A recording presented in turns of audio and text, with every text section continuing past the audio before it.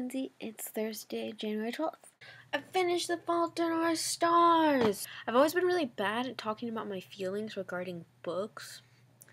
And I have a lot of feelings regarding this book. The cover's gone because I was afraid it would get messed up at school. But see, it's The Fault in Our Stars. It's all pretty and silver and shiny. Although one word I think I can use to describe all the John Green books I've read so far is real. A lot of books are fun or exciting or funny or adventurous or cute or romantic or scary. John Green novels are real. There's my bookmark.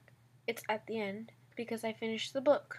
Yeah, it was good. I loved Hazel and Augustus and Isaac and their parents, and they were all amazing. I read most of it in driver's ed class for 2 hours. I didn't do driver's ed, I read this book. I'm pretty sure this will be more beneficial to me in the future.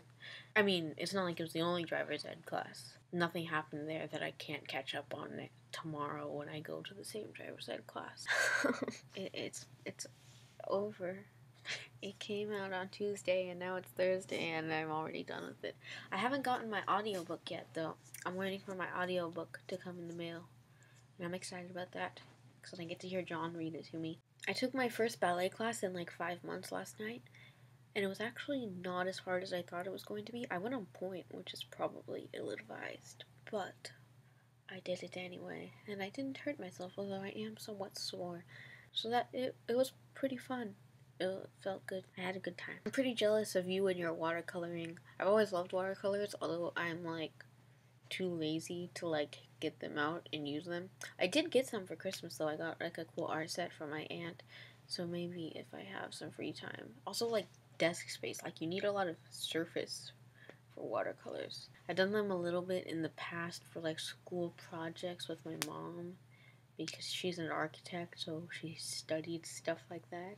Okay, so these are my earphones, and they started falling apart, see, where they're supposed to be connected, and they're not connected at all.